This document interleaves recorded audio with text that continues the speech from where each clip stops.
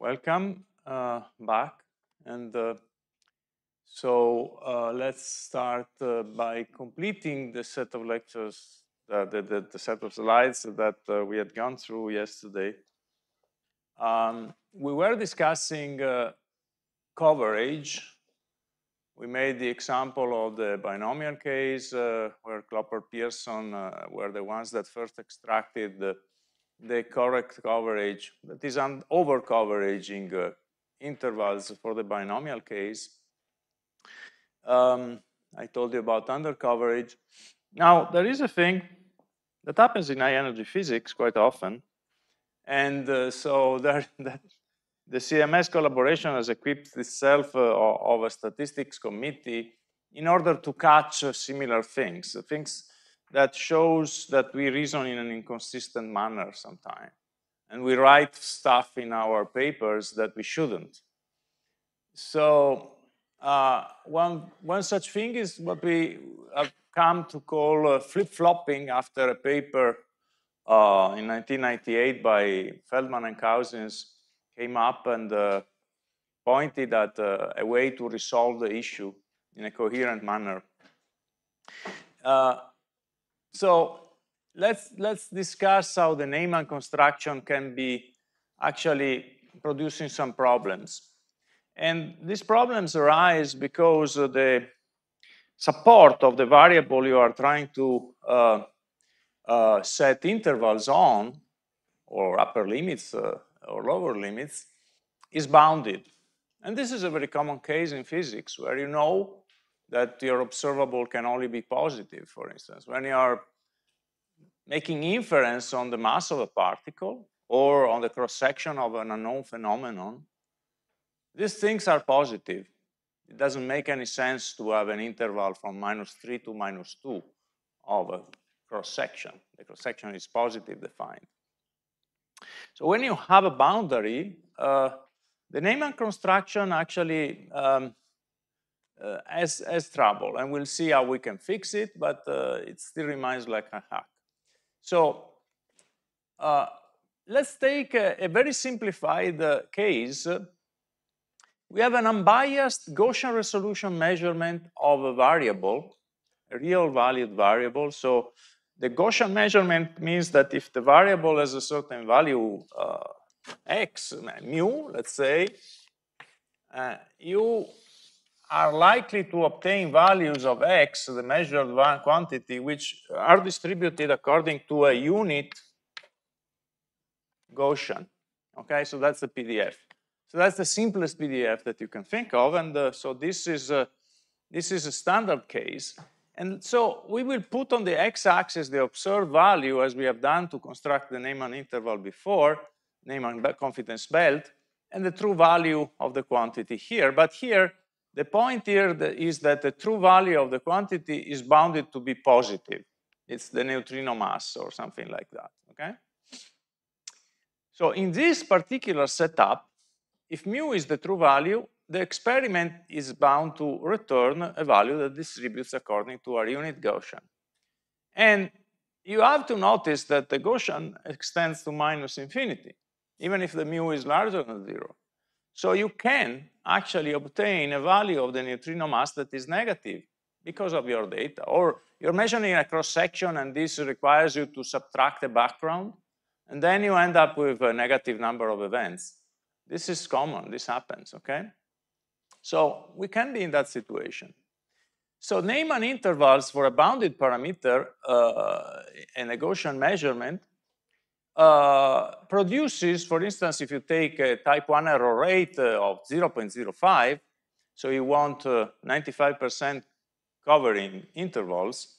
So for instance, for getting an upper limit, I told you that you have to derive your confidence belt by integrating from a point to infinity the PDF of x given mu, and choosing x1 equals to the boundary and x2 equals plus infinity. So that means to get an upper limit, to get an upper limit on a parameter, you have to integrate from a point x1 to plus infinity this curve.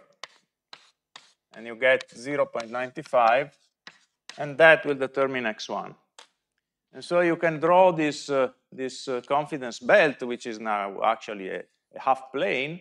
And for 95% confidence limit, what you will get is that for every x, then you intercept all values of mu up to x plus 1.64.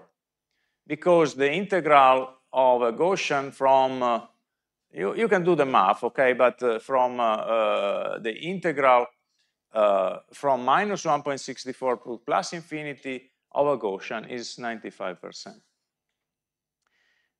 If you have alpha equals 0.1, then this becomes a little looser, right? But this is the belt that you get, and you will see that you can get an upper limit on mu, this line. There is only one line in the belt is an half plane in this case, and you get an upper limit and a region of confidence. And this region will start from 0. But what happens if you actually underfluctuate with your data and you actually end up here, where you measure x equals minus 3? It can happen, right? It's a Gaussian PDF. If that happens, Neymann's confidence set is an empty, not the confidence set itself, but the actual interval that you get is empty. So in this region, you get in the situation that you cannot quote an interval. And that is very annoying, right? Because it's like you have made no measurement. Or you can only quote mu is equal to 0, which also doesn't make a lot of sense. So we can fix this, the Neyman construction for the bounded parameter, bounded to be positive, we can fix it by taking the value that you get for x equals 0 and say, okay, if I get a negative value, I will still take that upper limit on mu, 1.64. So that's what people usually do in many cases by sticking to Neymann's confidence interval recipe and patching it this way. It's a little bit of a hack, and it actually ends up overcovering. But actually, yes, this is, you have to live with this problem. Connected to this is that the other part of the issue when you are measuring a cross-section of a physical parameter, let's say that you're searching for I don't know, a very rare big hadron decay. You know that the particle exists, so no big deal. It's predicted by theory. So you can search for the particle and you don't see it, then you put an upper limit. But if you are lucky and you actually see the signal at 4 or 5 sigma evidence or discovery level significance, you would like to put an interval around that measurement. It's not an upper limit. I actually saw the particle, so I will put a boundary. Mu is equal to, the cross-section is equal to 3 plus or minus 2. I can measure it. I don't need to put an upper limit in that case. But so the sentence you read in the papers when you don't see a signal, even CMS has done this sometimes, since we observe no significant signal, we proceed to derive upper limits. This is already betraying that you're thinking bad.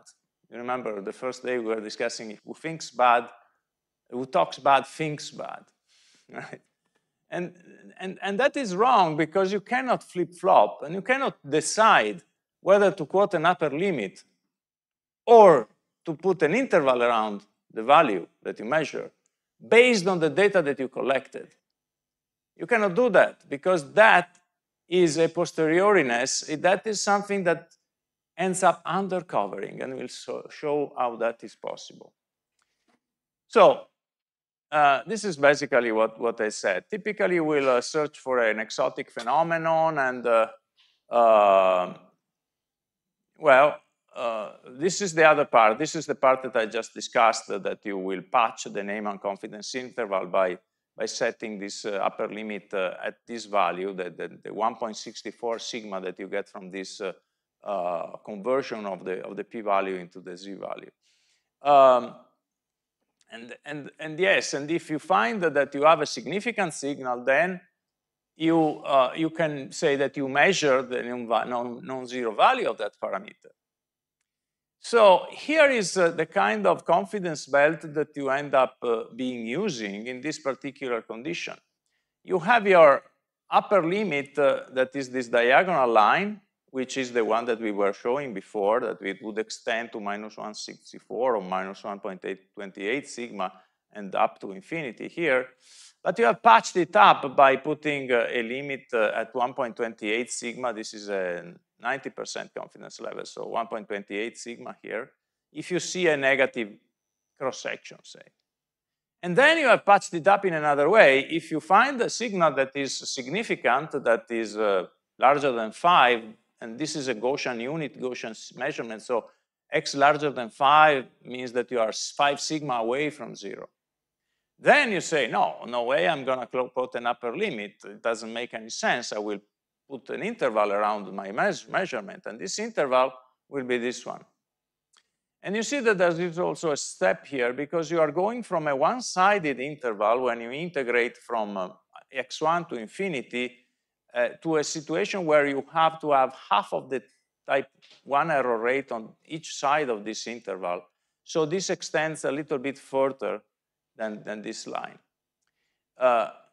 So what you have here is a complex situation where your belt has become quite more featured than the original one of Neyman, because you have flip-flopping and you have this arc. But this is what actually pictures the situation that happens in this kind of searches quite often. And we decide to quote an interval rather than quote an upper limit based on the data, because we observe x larger than 5. This is not correct, okay? And the sentence I was saying betrays this behavior. And we, in the statistics committee, we tried to remove that sentence from the papers because it's not legal to do that. Sometimes we miss it. So here is a proof that we are undercovering. Because the point is that you need coverage for any true value of the cross-section, the neutrino mass, or whatever it is. It is bounded to be larger than 0, but this extends to infinity. So how do you get a coverage plot like this? You take the construction that you have made. Here, for instance, I've just decided to, for a change, to put the discovery, the point where the physicists will decide that they are allowed to quote an interval at 4.5 sigma. And let this be alpha equals 0.05, the upper limit, and 95% confidence level. So let's see how this happens. Imagine that mu is very small. Then what you are doing is your PDF gets integrated from a very small value, 0.4, down to up to 4.5. This is basically taking the integral from minus infinity to 4.5 of a unit Gaussian, and this is basically 1. So the coverage for that particular value of mu of this confidence belt is 1. But then if you imagine that mu is a little bit larger, you start to be integrating a Gaussian which has a mean of, say, 1.5, and so the mean is here, and you integrate from minus infinity to 4.5, and this becomes a little bit less than 1, and you see it here. But then when you are inside this region, you undercover. Why? Because, say, 2.5, 2.3 is the mean of mu, and so you are integrating something which has a mean of 2.3, but you integrate only from here, so you cut away all this probability density, and you integrate up to 4.5. So at this point, you are undercovering. Your coverage is only in 0.935 or something like that. And if you go ahead, here you also get to a plateau where all this integral of the PDF is moving forward, but it's 93%, 92.5% or something. And then when you get back to a situation where you have these vertical intervals cover 95% again. So basically, what we are looking at is a situation that, depending on the unknown value of the quantity you are estimating, you may have undercoverage. that collectively is under coverage for your measurement, because your measurement is just a random explicitation of that situation. You don't know beforehand what value of mu you were going to measure, and moreover, you don't know exactly what the true value of mu is. So your intervals don't fulfill the coverage properties that you were selling to your customers, the final users of your article. So this is a problem, and it has been dealt with in various ways. We will see in the other set of slides actually various comparisons of the upper limits, the confidence belts that you can draw for this particular unit Gaussian very special case. I have a routine that I put in the area that I linked it already, that can draw this for any kind of values of the type 1 error rate and the discovery level significance. But okay, once you understand how you get this coverage plot from the confidence belt, this is kind of trivial. It's just a call, a repeated call to the Earth inverse function. So the conclusions, not for today, but for these first few minutes, well, leveraging what we said yesterday also,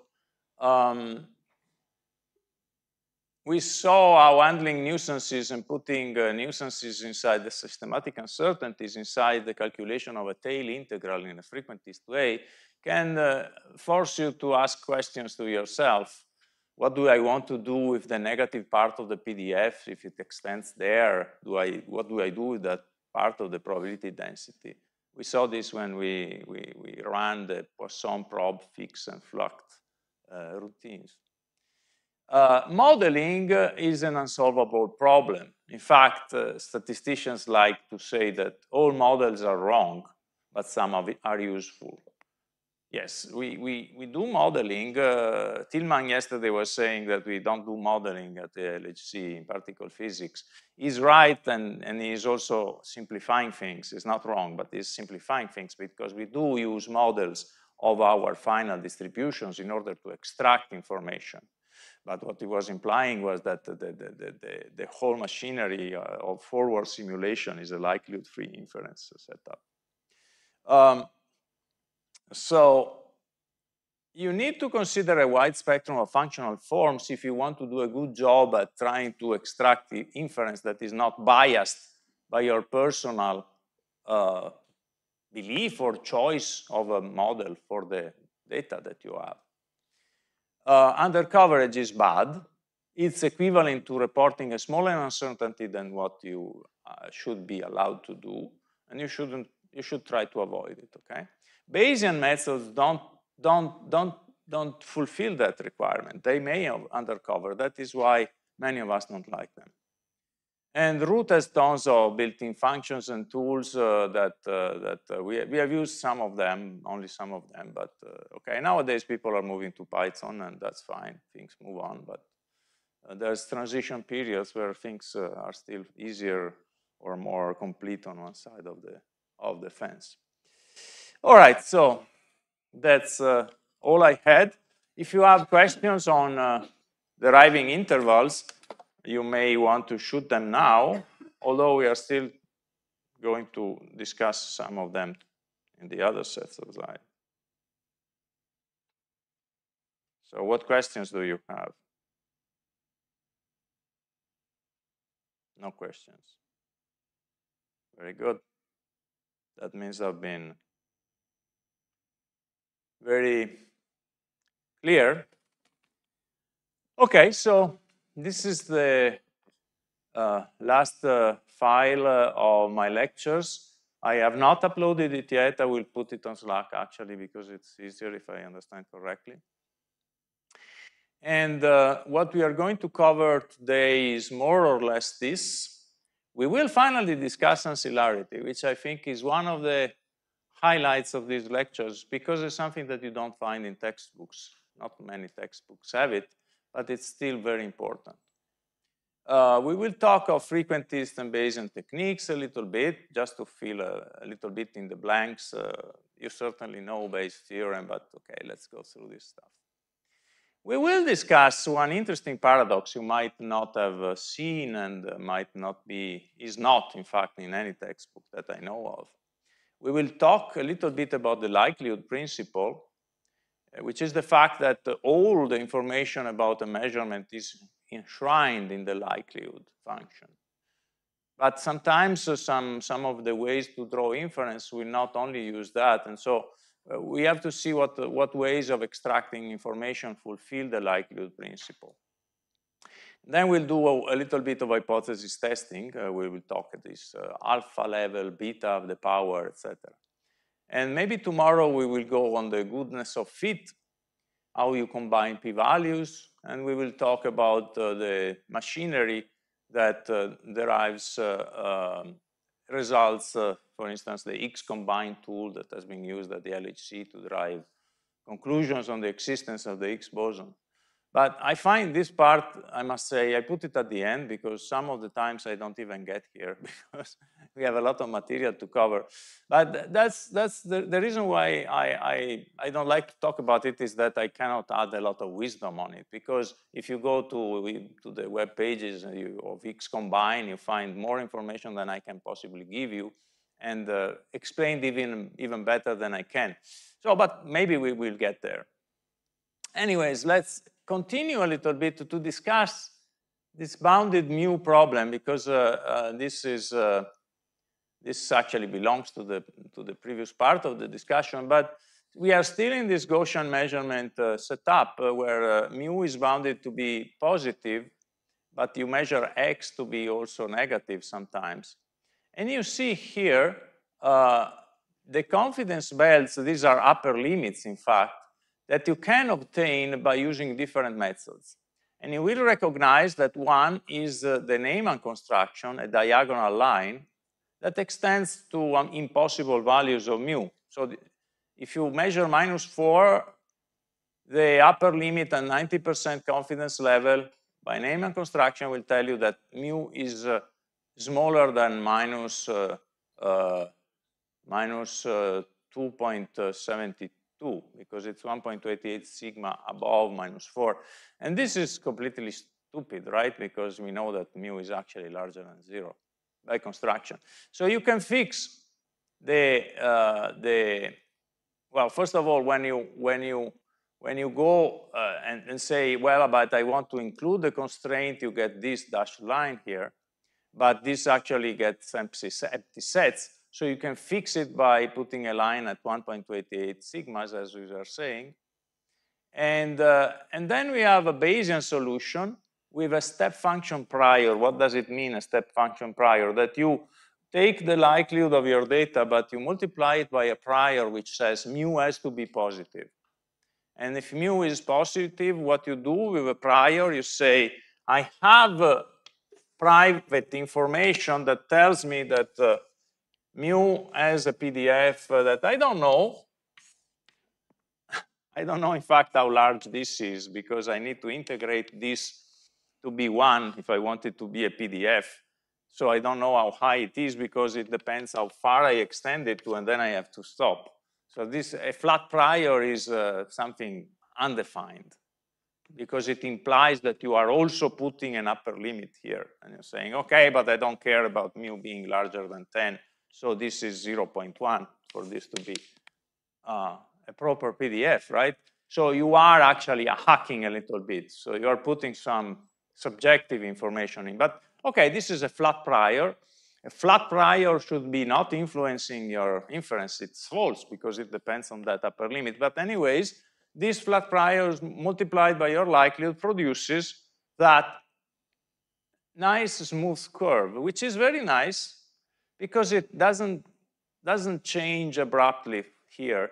And it gives you always an upper limit which is larger than 0, even if your x is very much smaller than 0. And then there is even a Macfarlane's loss of confidence, this curve that extends up.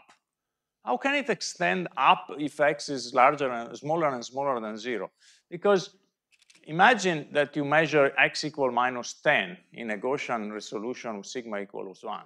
You know that you have made a mistake. You cannot any longer believe that your uncertainty on the measurement is 1, because you certainly know that you have made a mistake somewhere. So you lose confidence on your ability of deriving inference, and you put your upper limit as actually a linear negative slope function of the negative x. So the gist of this plot is that there's a lot of technology going into trying to derive intervals that actually work, that are sensible, that always give you a positive answer, that don't extend in the negative forbidden region. So this is an active research topic. And in fact, in 1998, Gary Feldman and Bob Cousins produced yet another curve, which is not in this graph because this is an old graph, by deriving upper limits using the inversion of the probability test, like Neymann's construction, by using a particular ordering principle, which is basically based on the likelihood ratio of the hypothesis. And they derived a unified view, because you could seamlessly change from quoting an upper limit to quoting an interval on the parameter in a way that didn't flip-flop, in a way that didn't undercover. So this was the solution, and this is the solution, the frequentist solution to the bounded mu problem that doesn't do flip-flopping and gives you correct coverage. So this has now 2,000 and more citations, and everybody's using it in neutrino physics and many other fields. In particle physics, we do use it, but not always. It's a little bit computationally heavy to derive, and okay, I don't have the time to describe it in more detail than this, but that's what it is. There's one more thing to note about this belt, and that is called what are relevant subsets. So this is Neymann's construction with for the Gaussian measurement with a bounded parameter when you don't fix this with the straight line in at negative x. And this is Neymann's coverage construction for the upper limit, and it's guaranteed to cover. And yet it has this disturbing property that you can devise a betting strategy against these intervals that are derived from this construction. For instance, if you have a 5% type 1 error rate, which is what is used to construct this graph, you can bet at 1/20 odds, that is, I bet $1, and if your interval doesn't cover, you will pay me $20. This is a fair bet, right? Because the intervals you're quoting are at 95% confidence level, and therefore there's a 5% chance, a 1 in 20 chance that the interval doesn't cover if the coverage is correct. So I bet $1, you give me $20 if actually mu is not in the interval you're quoting. And we do this many, many times. We should break even, right? No, because I can devise a betting strategy that says, just choose a real constant. I choose x equals 1, say. If you report x equals, if your measurement is x larger than 1, I will not bet against your interval because I think it's okay. But if x is less than 1, I will bet against your interval. On average, I will win money because of this particularity. So this is actually very, very wrong. In fact, if you put k, if you only bet when k is less than minus 1.64, this wins every bet. So this is clearly a problem. And the way to say that this is a problem in statistics is to say that there are relevant subsets, that the inference you draw depends on the subset of the observable space, which is the real axis for x, that you are actually considering. So this k splits the observable space in two spaces, and the subspace of small k is a subspace where your coverage is actually small. So this is a problem. The procedure is not making the best inference on the data. And that allows me to introduce the concept of conditioning. So this flow that we just described can be amended by adding this horizontal line. But in general, the problem can be discussed by talking about ancillary statistics. What is an ancillary statistic?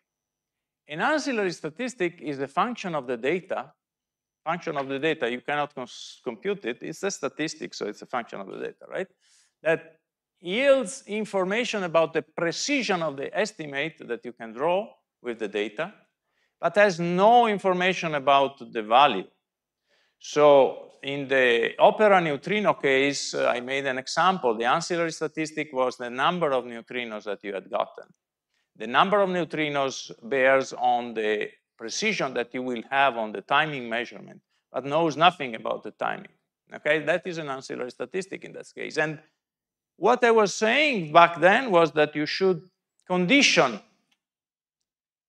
to the particular conditions of the opera experiment if you want to better study the property of the intervals that they are getting. We were concerned with the uncertainty of the timing measurement in opera, and we were discussing, you know, the midpoint versus the mean as U and VU.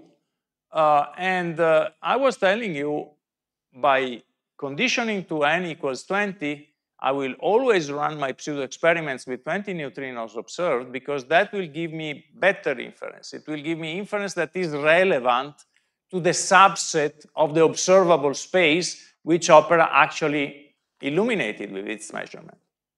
So I'm not looking at the whole space of the possible number of neutrinos, that it's 20 plus or minus Poisson of 20, that opera could have gotten in many other universes. In this universe, opera measured 20, so I will condition to that subspace by using the ancillary statistic, which is the number of events collected, and therefore I will be looking at the subspace, the relevant subspace.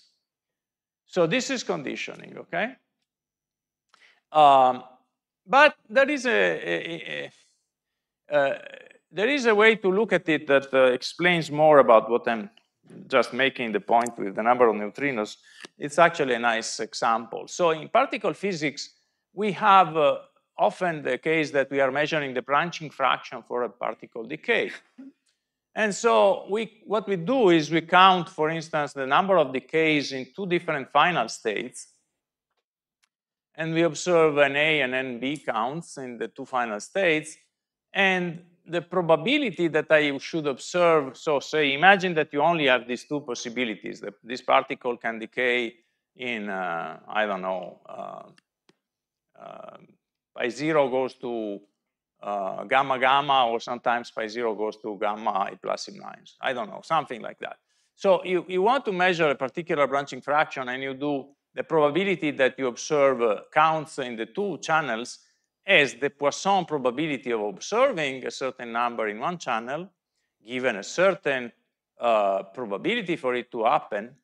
And the probability is, well, the cross-section times the branching ratio, rho, times the probability that you observe a certain number of events NB in the other channel. This is describing the probability of your observation in full, right? And mathematically, you can prove that this product of Poissons is exactly equal to the Poisson of observing the total number of events that you collectively have seen in the two channels, PA, NA plus NB, which now depends only on the total mean, the total cross-section, not any longer by the branching fraction, times a binomial factor that tells you how often you see one particular decay, a fraction of successes, if you want, an A, when the total number of observation, that number of trials, is an A plus an B, given, this time, a parameter rho, the branching fraction, and no longer depending on the total cross-section. What are you trying to measure here is the branching fraction. You're not trying to measure the cross-section, you don't care. So in fact, what you should do is to condition to saying, okay, I observed an A plus an B events. I don't care how many events I observed, because that total number doesn't depend on the branching fraction. It only depends on the cross-section. So I factor it out. I leave it alone in my inference. I totally disregard it. But I know that by doing so, I am focusing on a relevant subset of my observable space, which is the two-dimensional plane of all possible NA and NB realization. And I focus on the subspace which has exactly NA plus NB equals to some particular value. And if NA plus NB is a certain value, that is a line like this, right? So this line will give me a certain uncertainty on my rho parameter. And if I add a line here, it would give me a smaller uncertainty on the rho parameter, of course, because I have a larger number of events, but I constrain myself to thinking about that particular subset of the data. So by using this second expression, we may ignore the ancillary statistic NA plus NB here, and only use it as the denominator in our extraction of the rho factor, because that is all that contains information about the parameter rho. Is that clear? I think it is, right? Yes? I've assumed that, sorry, what? NA and NB are two Poisson phenomena, yes. Considered independent. That is exactly correct. I consider them independent, and they are independent in most conceivable setups of a practical cross-section measurement. So you are basically looking at two different channels. I know what you're thinking, but okay, but I am producing a certain particle. Sometimes it decays into one final state, and sometimes it decays in the other final state. Why don't they talk to each other? But they are still, you should think at this quantum process as a whole. You are producing a certain final state from a certain collision, which goes through the production of a particle, but they are effectively two independent Poisson processes. So by restricting the sample space, the problem is simplified and your inference improves. Why does it improve? Because you're saying, yes, I have a certain uncertainty on the rho factor, but it's worse than this, for instance. Why am I improving? It's not that you are improving the uncertainty, it's that you are deriving intervals that are more appropriate for your explicitation of the experiment. And so, for instance, when we were doing the example with opera, we were saying the sigma that applies to 20 neutrinos, if you use the midpoint, is 1.7 nanoseconds. And that is a precise observation that doesn't apply if I had drawn pseudo experiments with 15, 25 events, and then I would have a much, actually a different estimate for the mean of the variance that I should observe. I would actually have biased my result. And so I can make another example for you. So this is two scales, two arm scales, like the one we were discussing 2 days ago, but one of them is more precise. One gives you a 10% uncertainty, and another gives you a 1% uncertainty. So imagine that the procedure includes the flipping of a coin. You toss a coin, and if it comes up heads, you are allowed to use the most precise scale, and if it comes out tails, you have to use the less precise scale. So this is your setup. Now you do the experiment, that is, you toss the coin. Let's have Jean toss the coin, yes. And it comes out, whatever it comes out, and you proceed and do the measurement. What uncertainty do you quote? Do you quote 10% because you got the tails and you had to do the measurement with the lousy scale? Or do you quote a combination of the two because the whole space encompasses all possible realization of the tossing of the coin? Of course, you want to quote 10% because you got to measure the weight with the lousy scale. You know it. But Neymann's constructions would force you to use the full space to derive your uncertainties, okay? In this case, okay, I was saying if they would get the more precise scale, but okay. So Neyman construction is unconditional on the outcomes. It doesn't know about the outcomes. I told you, you build the confidence belt before you draw the experiment, before you flip the coin. But it would require you to include the coin flipping in the procedure and therefore to have an uncertainty which is not the one that you actually know that you have. So this is food for thought. You should think about it anytime that you can actually condition on some subset of the observable space, because you know that the condition of your measurement made it such, you should definitely consider it and find the ancillary statistic that is a function of your data that does not have any information on the parameter you want to measure. It has information about the variance, but it doesn't have any information on the mean, and factor that out. It's another example here, locating the box. Pretty much the opera measurement, right? Find the center of the box from two measurement random IID variables sampled from this probability density function, which extends -1/2 on each side of mu. Suppose that you get that the true value is 1. So in turn, this could produce two measurements that are 0.91 and 1.01. And the other is 0.6 and 1.4. What would you choose to be? What situation would you prefer to be in? Would you like to be given the sample A or the sample B? Who likes the sample A? 0.91 to 1.01. Who likes sample B? A few more hands. Okay, you are shy this morning.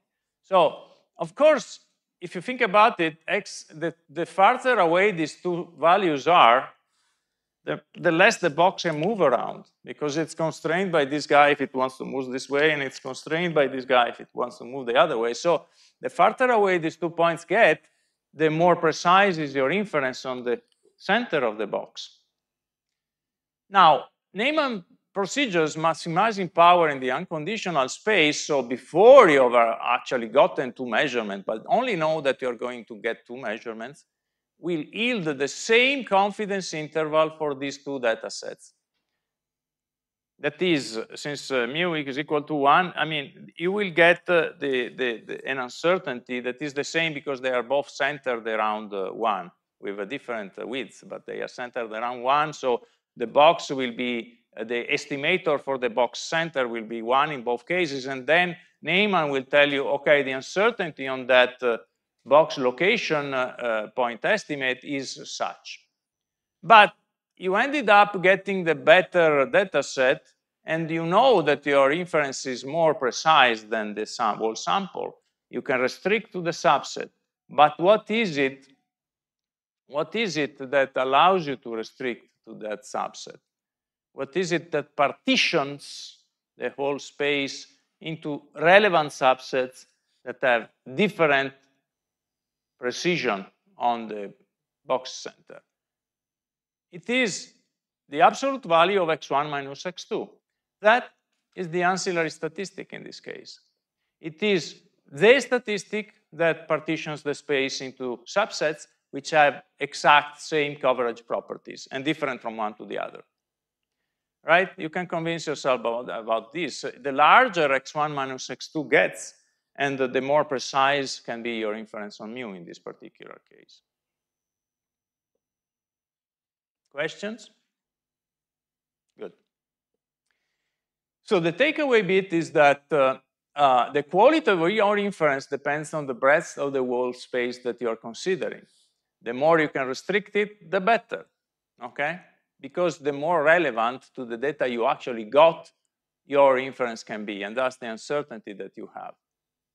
So the point here is that, okay, it may be easy to find the ancillary statistic in the locating the box problem, but it is not easy to find an ancillary statistic in a typical high energy physics experiment. Okay, we saw it in the binomial ratio, the branching fraction measurement is not difficult. But in other cases, it's more convoluted.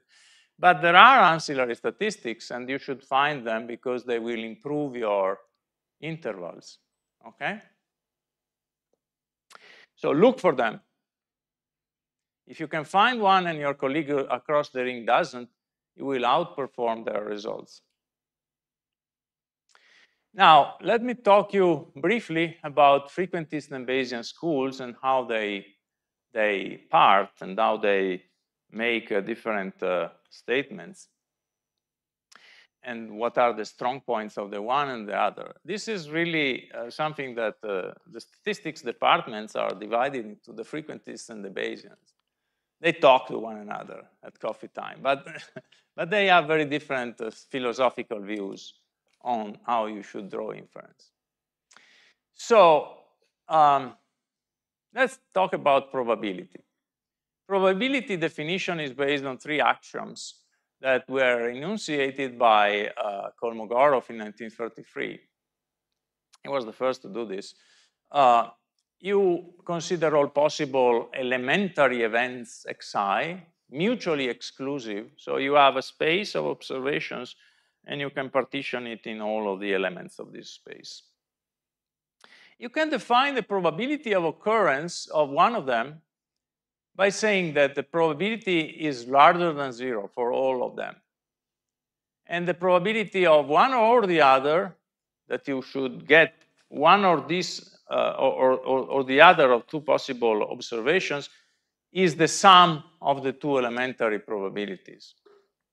So there's the probabilities of independent and mutually exclusive events add. And the sum of all these probabilities is equal to 1, okay? So if you do that, you will have a whole space. And then you can consider non-exclusive sets that include the possibility that X belongs to one set and another. So you may define subsets of these elementary events, and you can say that the probability to obtain an event in A or B, which is this total 2 ellipses area, is the probability of A plus the probability of B minus the probability of the intersection of them, okay? This is very trivial. And then you can go on and define the conditional probability that you get A given B. So you are in B. What is the probability of A given B? Well, it is this area divided by the total area of B, okay? So this is geometrically constructed. It's easy to derive. And well, you also may have situations where A and B are independent if they are disjunct in the space. So if in that case, the probability of A given B is equal to the probability, independent. Yeah. So, okay, well, in that case, the probability of the mutual probability, the probability that you are in this area, is the probability of A times the probability of B.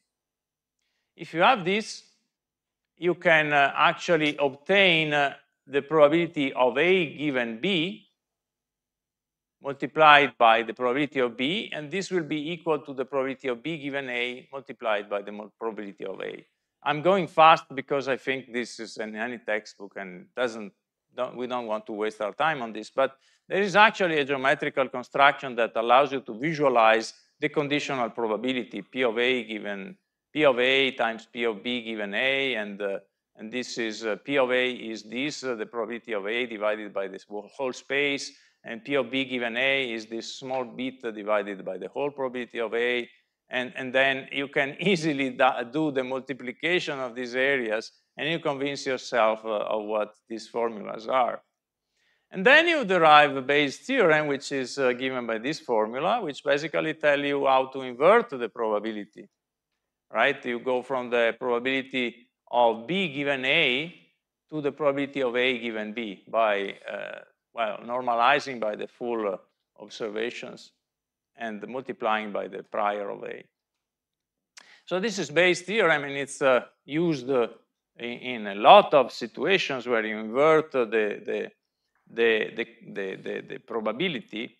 So you observe a certain x, and you want to make a statement about mu, so you invert the probability by you looking at the likelihood function for obtaining x given a certain mu, multiplying by your prior probability of mu, of a certain mu, that you need to plug into the problem, and then you will get the probability of mu given the data that you had.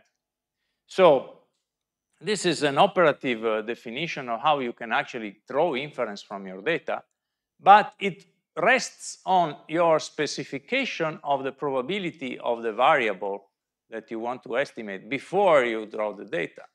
That is called the prior probability, and the prior probability, we were talking about the flat prior here, is something that, well, it's debatable because, okay, there may be prior experiments that have derived an interval for this quantity, so I might imagine that mu has been measured by many experiments, and it could be actually very well defined what the values of mu can be because they are constrained by previous experiments, and then I can plug that very precise prior in my inference, and then I can improve it by my additional measurement, so it will become something like this, not something like this, or something like, and Bayes' theorem allows you to play with these densities and improve your inference as you go. And this is very useful, but it also has the property that it allows you to talk about the probability of a parameter of a nature having a certain distribution, which frequentists don't want to do for the life of them, okay? And so the two schools part. You need to define, well, the whole space and, well, okay, we said these things. Instead, frequentists will take another approach. They talk about probability as an empirical limit of the frequency ratio between the number of successes and trials. So you have to have a repeatable experiment, and then the probability is the limit as the observation space goes to infinity of the successes over trials. It's good to define this as a limit, it's not a problem. But this can only be applied to repeatable experiments. It's hard to define in a frequentist way the probability that you die if you fall off the third floor window, right? You cannot repeat the experiment.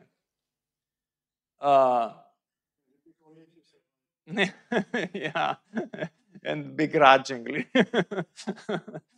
All right. So in a Bayesian framework, to solve the problem of unrepeatable experiments, you have to put in your degree of belief. What is my prior probability that I die if I fall off the third window? 50%, 30%? So the best way that was cooked up by De Finetti in the early 20th century was to say, okay, well, let's define my belief in terms of a coherent bet. What is the highest odds that I am willing to bet on concerning this particular experiment? So the maximum expense that you're willing to pay off, the maximum expense that you're willing to pay in order to be promised a certain return of a certain amount of money. So that is to say, I have a 10% belief that it will rain today. And that is because the maximum I'm willing to bet for a return of $10 is $1. I don't want to bet $2 that it's going to rain if I only get a payoff of $10, because I don't think that the probability of rain is 15 or 20% or 25%. I only think that the probability of rain is 10%. So I'm willing to bet up to $1 if you promise me 10 if it rains. This is a coherent bet. And this is a way that we can, allows us to talk to one another and say, what do you think is the probability that it rains tomorrow? Well, how much money are you willing to put on the table, right? So this, of course, depends on the observer, and it also depends on the system you're trying to probe. So it does depend on the observer. Some of us have a stronger belief that it will rain today than others. I think I'm gonna take my umbrella when I go downtown today. Anyways, because I'm such, but okay. there's a huge literature on this topic. And in science, we would like our results to be coherent. What does it mean for them to be coherent? If we determine a probability of a parameter that has a certain range, we would like to be impossible for someone to bet against our interval and win money in the long run, as we were showing in the discussion we did before with the Neyman construction. So this is actually pretty much the heart of the matter of why we go frequentist rather than Bayesians. So example of coherent bets, okay, you bet $1 that you get a 6 upon throwing a die. That is a coherent bet because you know that you have 6 possible equal outcomes. And so the coherent return is $6. This is a fair bet. And the other example, you can bet about your favorite soccer player to score in tomorrow's game for a return of $100. And some of us believe in this player more and some will believe less. So some will bet more money and some will bet less money. So it's a subjective prior, but it is well defined by the fact, by the amount of money you put on the table. Now let's see how we can use Bayes' theorem as frequentists, because we do. Using Bayes' theorem doesn't make you a Bayesian. Always using Bayes' theorem makes you a Bayesian, okay? But we can use Bayes' theorem. So let's try to determine the probability of a jet being actually coming from the hadronization of a big quark when you have an algorithm that says that it is a B jet, so that it is B tagged. So the setup is that you have jets and you have an algorithm that says this is likely to be a B jet and this is not a B jet. You know what B quarks are, right? You know you have B jets in hadron collisions and they are valuable probes of rare phenomena. So you want to do this. So the probability that you have a B tag, if it is a jet coming from a B quark, let this be 50%. You have a pretty good B tagging method that will tell you a true positive, so to speak. It is a B jet when you tag it 50% of the time. This is called the efficiency to identify B quark jets. The denominator is B jets. And the efficiency is the success cases, right? The fraction of successes. And also, you are given the probability that you do tag the jet, but it was not a B jet. So this is the fake rate, 2%, okay? From these two probabilities, you can also get the complementary, right? The complementary to these two cases. It is a B jet, but you don't B tag. It is not a B jet, but you do tag. You don't B tag it. So this is 98%, so you have a good rejection. So this is captured in this graph where the whole space is this rectangle, and you know you have a fraction of B jets, and of this fraction of B jets, half of them are real B, half of them aren't B. Sorry, you don't B tag some of them, but although they are B jets, and you do B tag some of them, 50%. But then when they are not coming from a B hadronizations, you only tag a small fraction of them, 2%. So the question for you is, given a selection of B tagged jets, what fraction of them are actually coming from B hadronization? So what is the probability conditional of a jet being B tagged that it is actually a B? So what is it? Nobody wants to try? I bet nobody wants to try because you cannot. You cannot answer this. You need, in addition to this, to know where this line is, to know how much of the fraction of jets are B jets in the first place. You need the prior. You need the probability that they are B jets in the whole space. So where this line is. Then you know what this fraction is and you can compute everything. In that case, you can plug this into the Bayes theorem, and you can say that the probability of being a B-jet when it is B-tagged is proportional. Well, there is a normalization factor in Bayes theorem to the probability of it being a B-tag given that it is coming from a B times your prior. Then you can invert the conditionality and you get this number. So you get in the end that this number I was asking is 56.8%. Okay, this is a frequentist example of applying Bayes theorem. Instead, Bayesians will use Bayes theorem with a different flavor. They will put in their subjective probability.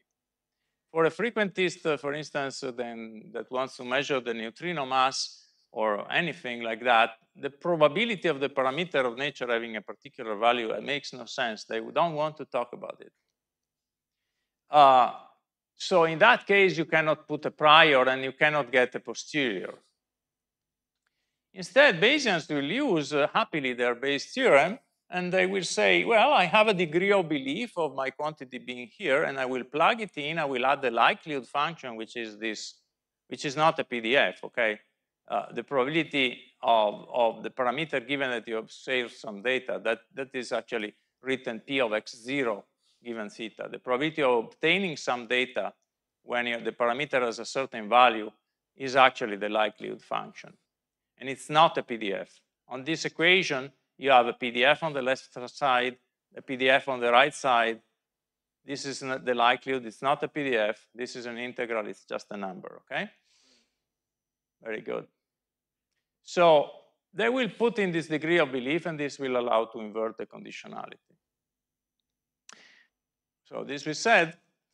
Let's make a Bayesian example. You have a background-free experiment, so you expect 0 event in a counting experiment, and a theorist has a model for an exotic new particle signal, and expects that you should see 3 events in those 150 inverse femtobarns of data that you collected just now. So what we do is that we can get the probability of seeing 0 events. So if the model is true, the probability of getting 0 events is actually the probability that 0 plus 3 fluctuated down to 0. So it is this Poisson number, it's actually 5%. And the probability that you get 0 event, if the model is false, that the signal is actually 0, the probability is 1, because the background gives you 0, the signal gives you 0, the probability that the number can only be 0. And the probability that you get greater than 0 events if the model is true or false are these complementary numbers. Now imagine that the experiment is in fact performed, and now you get in fact 0 events, dommage, okay? What is the probability that the model is true? What is the probability that there is a signal if you see 0 events? So how do you invert this to get the probability of the model given that you have observed 0 events? You can use Bayes theorem, right? But again, you cannot determine this from the information that I gave you. You need to state your degree of belief. You need to plug in the prior for the model, right? The probability that the model of the theorist is true. So what is the probability that, John Ellis was right and there is a supersymmetry or something? Is it 5%, 1%? Anybody can say, right? And it's very moot. So only then can you invert the conditionality. And if the model that you are testing is the standard model, then you have a very high degree of belief after you have done the experiment. So in any case, so it depends what model you are testing, in a sense, what degree of belief you are willing to give to that prior. So it's kind of difficult to use this theorem in practical applications of particle physics. What frequentists cannot do with their inference is what Bayesians do, and that is why Bayesians actually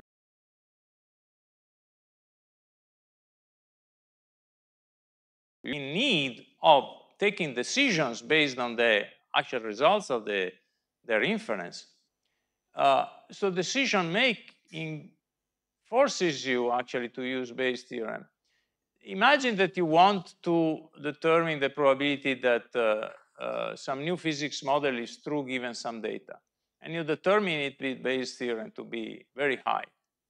And you want to decide whether you want to go public and publish a paper that will either bring you to Stockholm on some day or then bring you ridicule because later on people will say that you were wrong. What should you decide? What do you do? Well, the problem is that you need a cost function. You cannot decide what to do if you don't plug in a cost function which will multiply the various possibilities times the odds that you have determined. So your decision on what to do requires two subjective inputs, not one. Your prior probabilities, which you are already not happy to give, and the relative costs of the various outcomes to you. So it's really subjective, but it's something that is actually good if you are investing money, because your subjective inputs might be better than the other guys. So in any case, classical hypothesis testing doesn't provide that. So it is not a complete decision-making theory. Maybe, perhaps because of that, we sometimes get stuck and we say, what do we do with this paper? What do we do with this result? Should we go public or not? And we start discussing and we don't take decisions for a long time. I think I said many of these things. The point that I need to make frequently is the likelihood is not a probability density. We saw that the Bayes' theorem that you only have a density on each side of the equation. The term likelihood was invented for this exactly to distinguish from a function of observables. It's something that can only write with fixed observables. One interesting point is reparameterization invariance. So if you have a PDF of some data given a parameter, and you change from a variable to a function of that variable, you can write the probability of the latter by using the Jacobian, okay?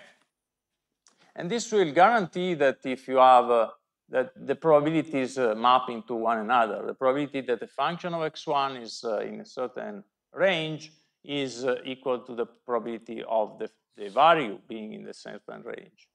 So the probabilities are invariant under changes of variable, but not their density functions that change actually very much.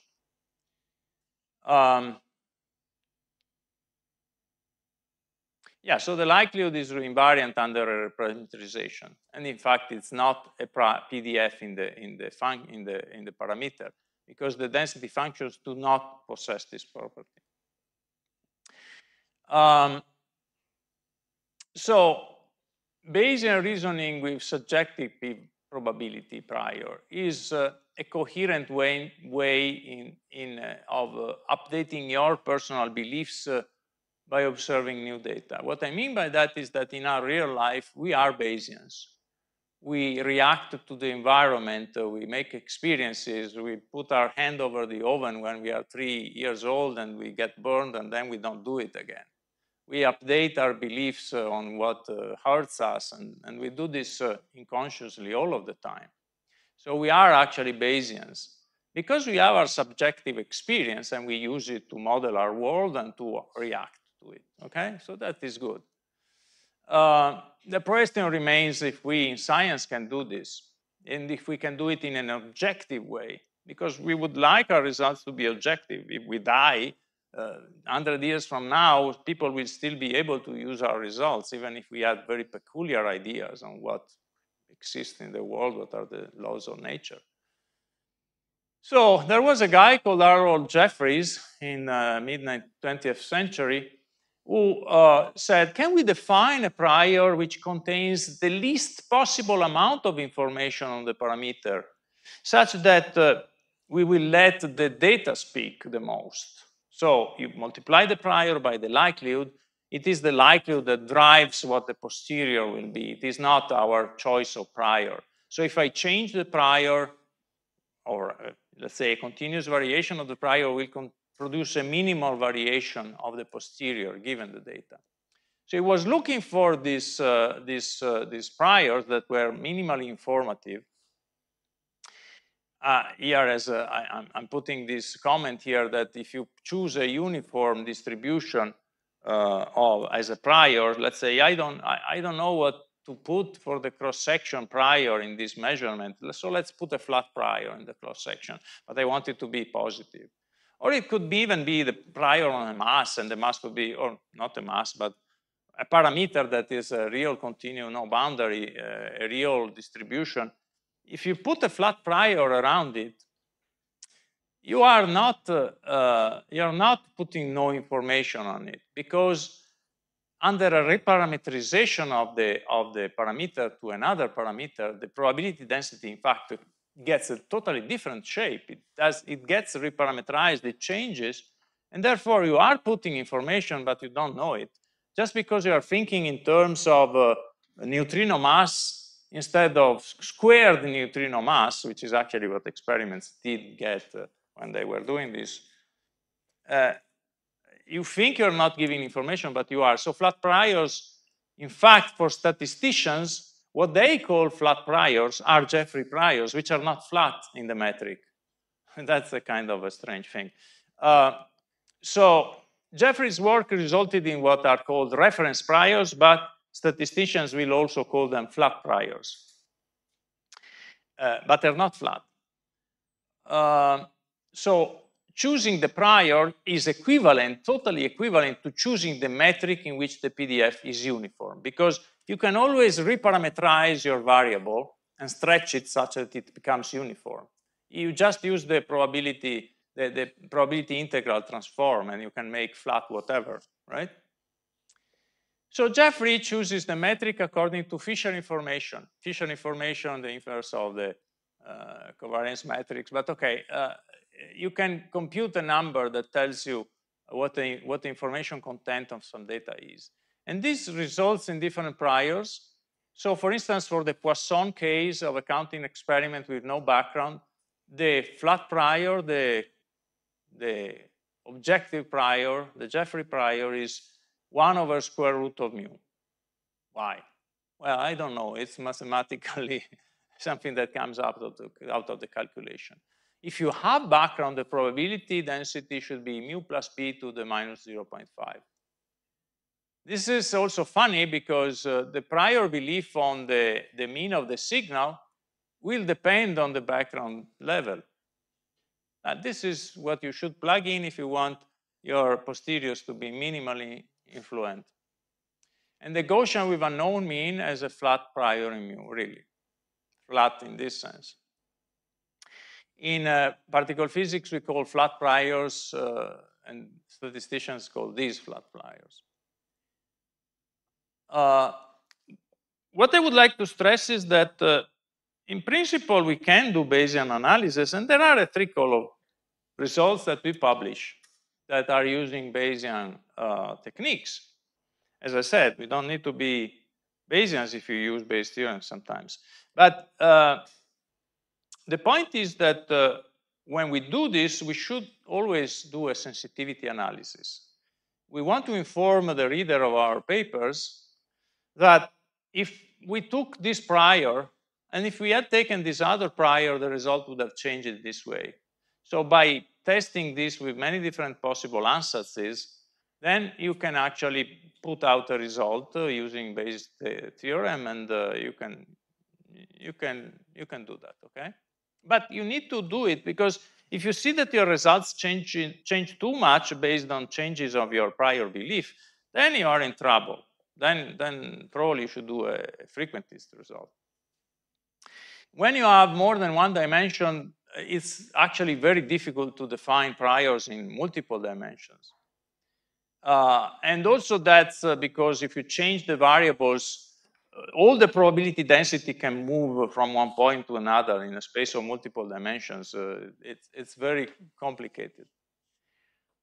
Okay, so I don't want to spend too much time on this, but despite the flourishing of Bayesian techniques in finance and everything, And this is also due to the fact that we have more computing power, that we have started to use IMSc sampling. We use computing techniques that allow us to use these priors and do calculations. Despite this, in high energy physics, their use is limited. So going back to classical statistics inference, we do things based on works that were done in the early 20th century by Fisher, by other statisticians. And it is good, it gives you precise answers, but does not provide, as we said, a decision theory. And it will never give you the probability of a constant of nature having a certain value, okay? So with Neymann's technique, we can derive confidence intervals around our point estimates. They don't give you any confidence that an unknown parameter is contained within the interval that we quote. It is either inside or outside. What we can say is that that interval belongs to a set that has those properties of coverage, okay? Instead, Bayesians have a different construction where instead they will speak of credible intervals because they have plugged in some credible prior. And then there's another thing that are likelihood ratios.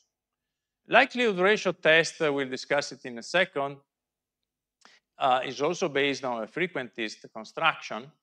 And they can be used to do interval estimation and hypothesis testing. And they don't need a prior. So let's do a likelihood ratio test.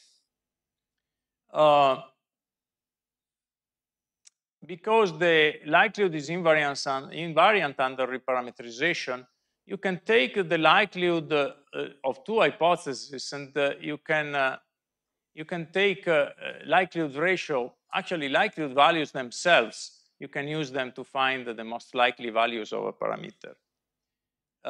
You don't integrate the likelihood function, that is not a PDF, but you can construct a way to extract intervals.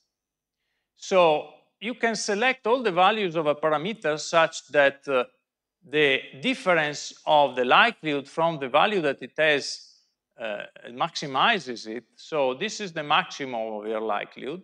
And you can see what parameters of theta remain in a region where you are less than a certain number of sigmas away. So in the example we were making yesterday of reconstructing showers, the position of a shower, you will remember that we were getting likelihood profiles like this, which are parabolas or similar to parabolas, because the data are not Gaussian, but you are close to the Gaussian limit. So anyways, this is in a logarithmic scale. This is your maximum of the likelihood is here. And this is your parameter estimate for x0 hat. And now you say, okay, this is the maximum of the likelihood.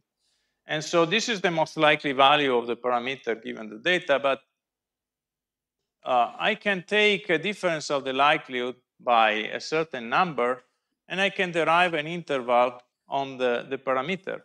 This is a likelihood ratio interval because it's obtained by taking the ratio of two likelihoods, or the difference of two log likelihoods. Okay, likelihood ratio because you don't take the logarithm, or if you have the logarithm, it's the logarithm likelihood difference. And this works because, you know, it works because this is a parabola. This is like a Gaussian distribution, so this is actually a number of sigmas. And there's this -2 factor because, you know, the chi-squared and the likelihood have this factor of 2 difference. So this is actually has good properties. It approaches a central confidence interval with a confidence level that corresponds to the number of Gaussian standard deviations that you are putting in the equation. So for instance, if you want a 68.3% confidence level, you choose z equal 1 here. And if you want 5 sigma, you will put the z square equal 25. It is an approximation because the likelihood is not guaranteed to be parabolic, okay? And sometimes it undercovers. But it's typically a very good approximation in many cases. And this depends on a theorem that is called Wilks theorem, which I will not go in. Maybe I have a slide later. Maybe tomorrow we'll deal with Wilks theorem, in fact. And these likelihood ratio tests are what is returned to you if you use minuit and if you run the minus routine. It will tell you the interval as a likelihood ratio. We have already seen that the likelihood inference can be troublesome when you are close to a boundary of a parameter. And in fact, this remains a problem here. This is an example. We have a likelihood ratio interval for a Poisson process with 3 events observed. And of course, the maximum likelihood estimate for the Poisson mean when you observe 3 events is exactly 3. This is the likelihood function when you plug in the number 3 in the Poisson distribution, which is all that there is for one data point. So now if you take the variation of the likelihood from this value and you ask that it is equal to 1, this is the profile of the likelihood in this case. And this yields, this is just a function of the true value of mu when you get this curve. And the delta log likelihood is just, is giving you this interval. And it gives you this interval. And it somehow covers, not perfectly. If you were a Bayesian, you would have used to multiply this by a flat prior, and it would give you this interval. If you use Neymann's construction, it would have given you this interval. So you see, you get different answers. So these are the 3 methods that we can use, with a flat prior in this case, and you can see that they give you different answers. That's because they are asking different questions, okay? And there's another thing that it's good mentioning before we leave for today, this topic, and it's the likelihood principle. So we have seen the likelihood ratio-based methods, we have seen Bayesian methods. Only the probability density for obtaining the data that you did get is used for extracting the interval. Everything is contained in the likelihood function. So likelihood ratio or Bayes' theorem, you only look at the data that you observed. You plug in the data, you get the likelihood, and you do the inference. You are not at all looking at probabilities for obtaining other data, which is exactly what frequentists do. In typical frequentist calculations, like getting a p-value, you are integrating a PDF by looking at data that you didn't get. So this is a very striking difference, if you think about it. And it's at the source of the discrepancy in accepting or rejecting the likelihood principle. So abiding or not the likelihood principle. The likelihood principle says that if 2 experiments yield likelihood functions which are proportional, so that means that they are one on top of the other with the same shape, for instance, then your inferences from 2 experiments should be identical.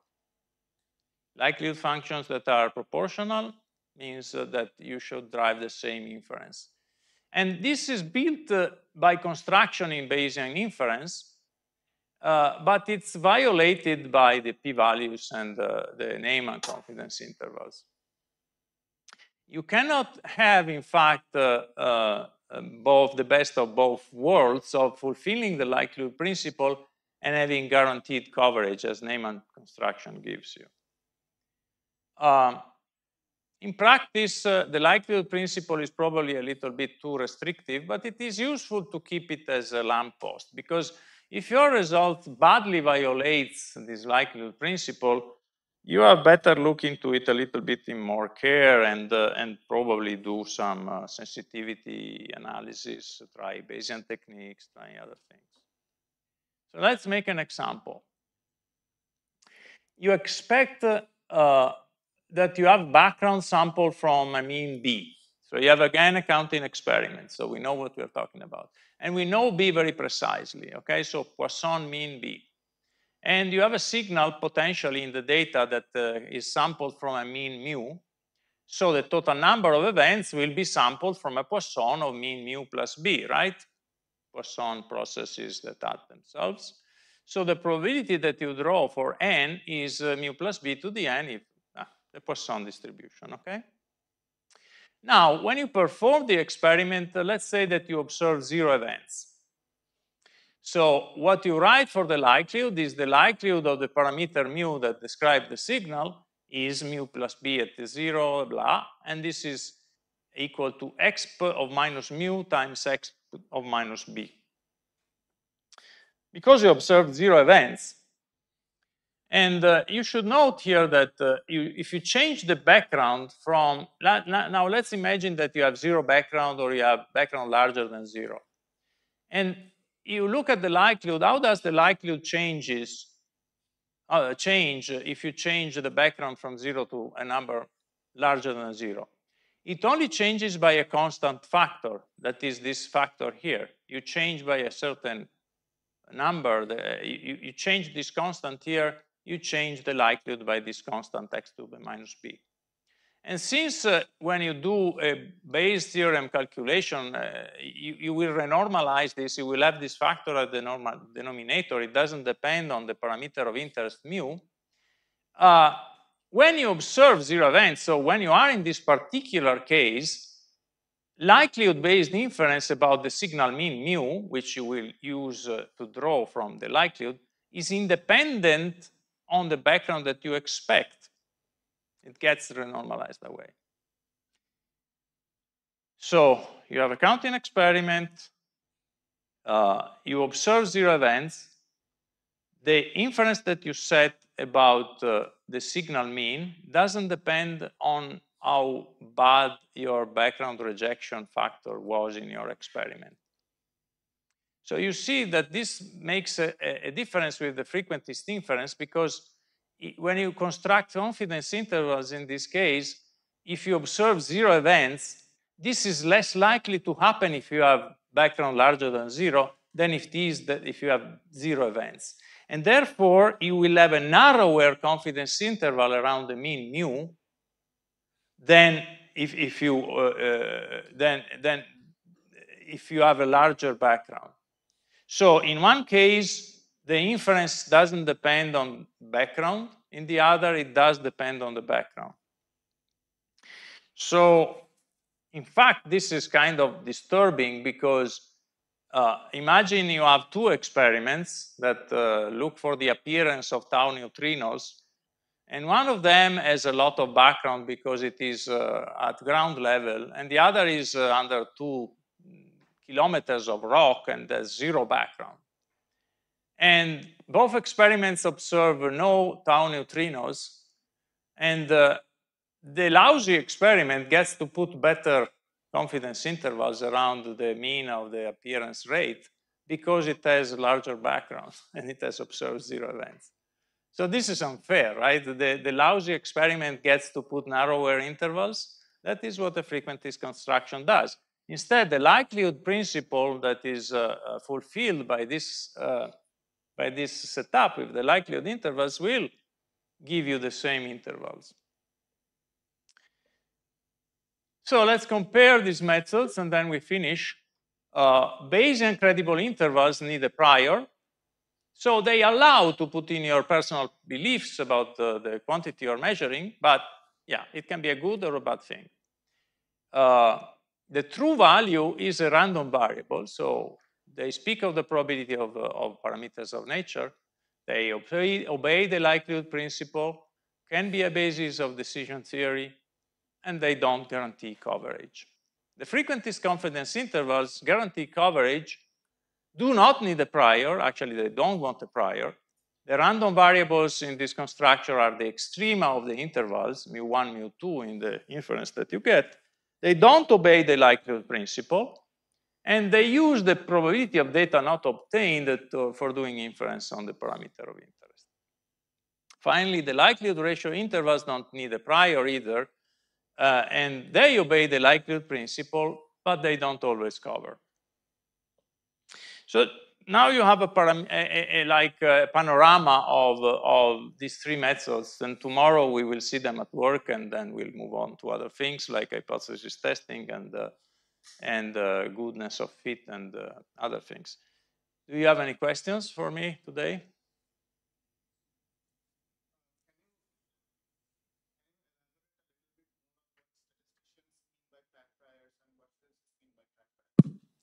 Yeah, so when a statistician talks about the flat, prior being flat, they refer to the work of Jeffreys. And in fact, I may have missed it. Yes, probably it was, I missed it. So they refer to the work of Jeffreys that did all this work with Fisher information. And, but where is it? Here. Yeah, so flatness here doesn't mean anything about the distribution of the parameter of interest that you assume. It means that the flatness is in the information. So basically, it says this, if you choose this particular PDF for the parameter of interest, you are injecting the least amount of information. So basically, the derivative with respect to the information, if you want, is the least. Okay, so in that sense, it is flat. What physicists talk about a flat prior, they do mean it. They do mean that they are implying a uniform distribution for the parameter that they are talking about. Remember, though, that when you make a transformation of a variable, a flat prior becomes something that is not flat in physicist jargon.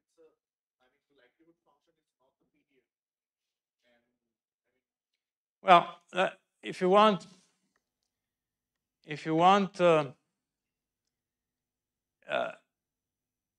take Bayes' theorem if you want. Here you have a distribution function that is normalized. Here, and it's a posterior. And in order to get a distribution, a function that is has properties of being a normalized distribution of the parameter of interest, you do some mathematical calculation that take another probability density function that is also a function that has a normalization, and you multiply it by something else, okay? So you can only have one density function of each side of the equation. So I don't know if I understood your question correctly, but the likelihood function is a function of the parameter, but it, let's say, it's not normalized. It cannot be normalized. It is a number that describes not the probability, but it tells you what is the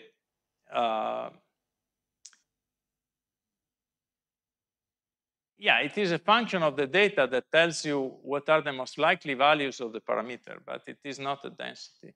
I don't know how to explain it though, and I'm sorry if I cannot make a good job for you. It just comes from this mathematical definition. Yes.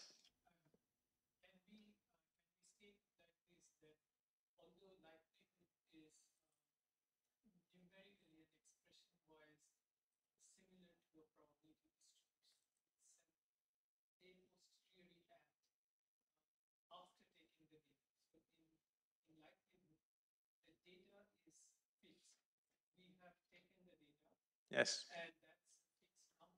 Yes.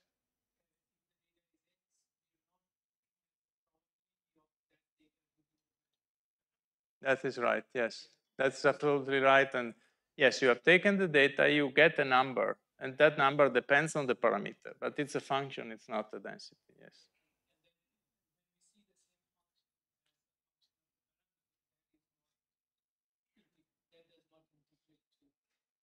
Yeah.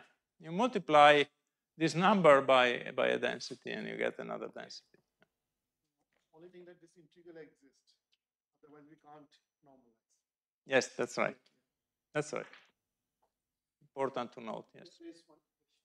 Yes. Neyman construction, what I understood is you need to build the, let's say, the confidence interval set before doing the experiment, right? Yes. But when we do the world averaging, or let's say averaging of many experiments, we already have the data, we already have the result, and then we do this thing. So are we doing it diligently, or so you can have the data already, but you don't use it to construct the belt, the confidence belt. So we have some information, and that might like bias our mindset or something like that. When you have information, you can always bias yourself. That is exactly true. In fact, when you are doing combination of measurements, you have the measurements on your table, and so that can actually become a problem. In fact, we have moved in particle physics to blind analysis in the late 90s, but before then, people were looking at the data all the time. And in fact, they were often biasing their results. People were reading too much into fluctuations, bumps, or stuff like that, because they were not doing things correctly. And this changed like 30 years ago or so. But yes, if you're doing a combination of measurements, you still have this problem. You're looking at some results. The way this can bias you is that you could assign correlation terms in one way or another. You could decide to remove one result from the averaging. This is actually what is sometimes done. Or you could blow up the uncertainties of some of the results before doing the average. That is what the PDG does. They have a scale factor of the uncertainties for some measurements. Sometimes they want to average many results, and they are in a situation where the results are not giving you a very good chi-squared, and then they blow up the uncertainties by all of the uncertainties by a certain scale factor to get a chi-squared of 1. This is a method that is described in the particle data group review particle properties. So these are all things that you do a posteriori. And there's another annoying thing that actually we do in CMS and Atlas, that when we are combining measurements that have correlations between them, we assign correlations to be either 0 or 1. This has been done in the recent top mass measurement, I think, also. And the annoying bit is that when we put a correlation coefficient equal to 1, we think that we are being conservative because this will enlarge our confidence intervals, but in fact it is not. It is not necessarily true that by assuming the highest possible correlation coefficient, you are getting the largest uncertainty bars at the end of the day. It depends on the peculiarity of the problem. But okay, I'm expanding too much, but yes, that was a very good question. Yes.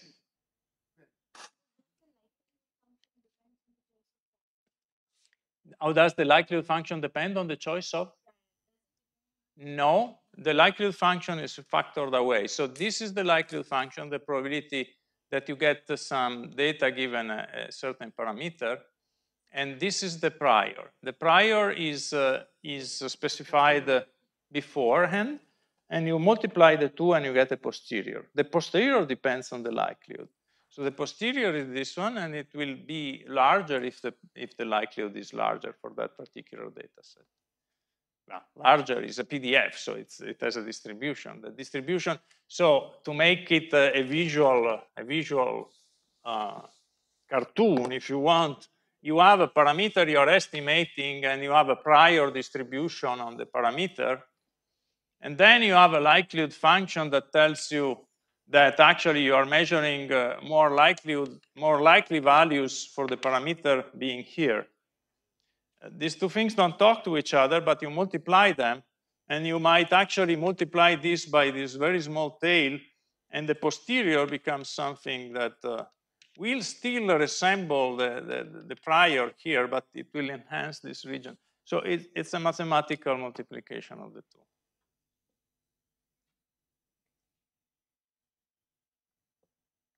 Okay, thank you for your questions.